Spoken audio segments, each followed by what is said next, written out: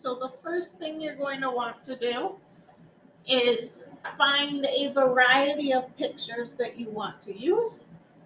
I'm looking at the double exposure project.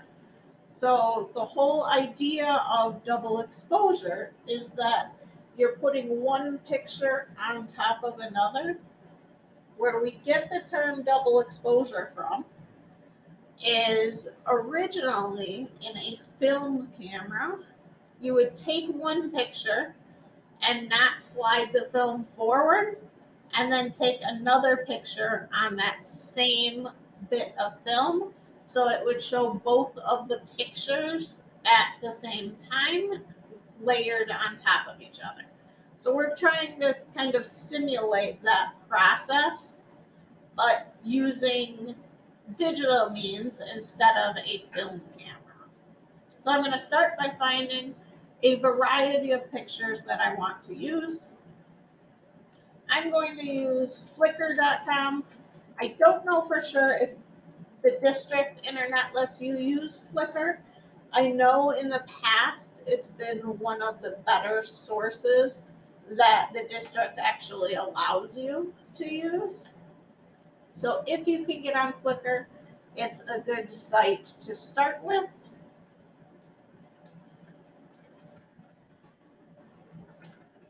I'm going to start by looking up a portrait, and I'm going to switch the license for the photo to all Creative Commons.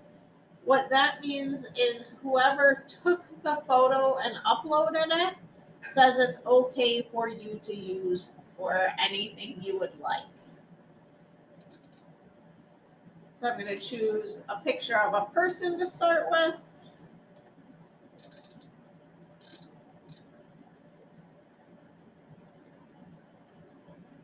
Then if you're using Flickr, down on the bottom right-hand corner, you'll see a download button.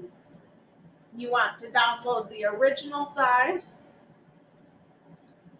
And then when that file pops up that it's downloading, make sure that you're showing the file in the folder and dragging that from the downloads into your Google Drive. I know a lot of you have had issues in the last couple weeks with your Chromebooks deleting the downloads. So please make sure anything that you're downloading that you want to be there later, you are saving that into your Google Drive and not just leaving it on your downloads. So again, I click that I want to show in the folder. Then I go into my Google Drive. Yours will look a little bit different from mine.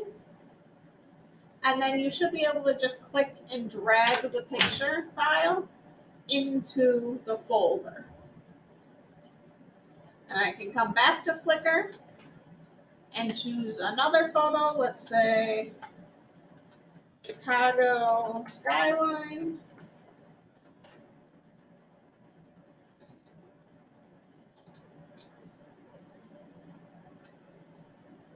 Go down to that download button, and remember you're downloading the original so that it's the highest quality picture you can get. Showing that picture in the folder, and you're going to drag that into your folder for this class period on your Google Drive. If you don't put it on your Google Drive, don't expect it to be there in the future. I'm also going to download a few different skyline pictures because I don't know which one is going to work the best yet. So make sure you're giving yourself a few different options and not necessarily going with the first picture that you find.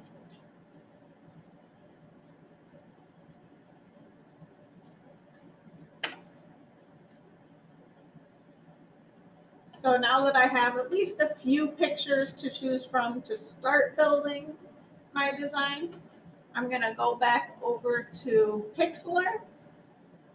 Instead of opening an image, this time I'm going to click Create New.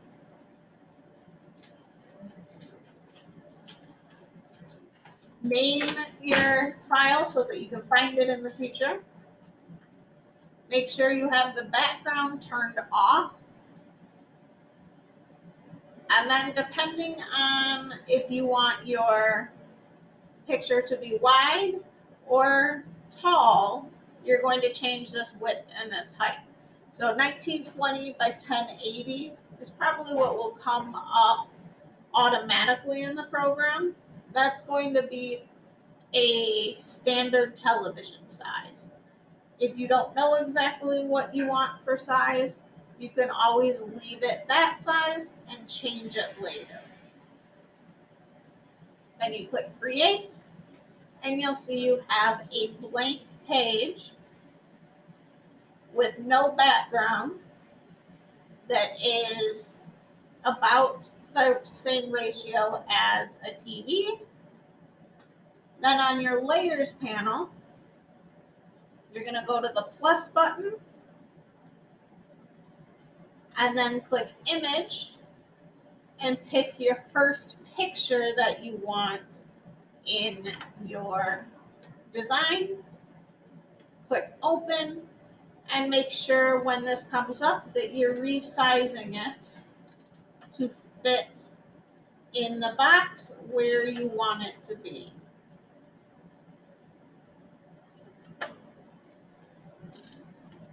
I know that in my final design, I'm not going to want the background in my picture. I'm going to change it to a different background. So the first step that I'm going to do is actually removing the background from my picture. Remember, you can remove parts of your picture with the scissors tool. If you click on the scissors tool and you don't see the different tools up at the top and it doesn't let you click and erase any of your picture, make sure over here on the layers panel that you have the image layer that you want to be erasing from selected. If you see, once I clicked on that layer, now all of the different tools are available up along the top. I'm going to set my feather to a low number. And then today I think I'm going to use the lasso mask tool to work on removing the background from this picture.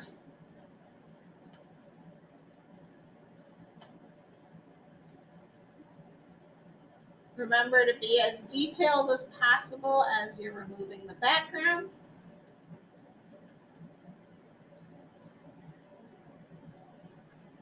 And if you make a mistake, you can always flip back to add to mask up at the top. And then if you circle an area, it will show up green, and that will add the picture back in. Are there any questions so far? Make sure to save it that you're going up to File, down to Save, and then every time you save your picture while you're still working on it, you need to click this PXD file format. That will save the different layers over here in your layers panel. If you forget to switch it to the PXD, it will just save it as one flat layer. And especially as you start getting better with the program and adding more and more layers, make sure that you're saving it as this PXD format so that you keep all those layers from day to day when you're working. Then you're going to click download. And the same way we saved the pictures onto Google Drive, make sure you're saving your photo that you're working on onto Google Drive every time. So I'm going to click the little arrow, show in folder, and make sure that I drag this PXD document that downloaded into the folder for this class on your Google Drive. Again, the Chromebooks delete your downloads occasionally, And also, Pixlr hasn't always been saving students' work, so please make sure every day that you're saving it to your Google Drive so that you don't have to redo work ever.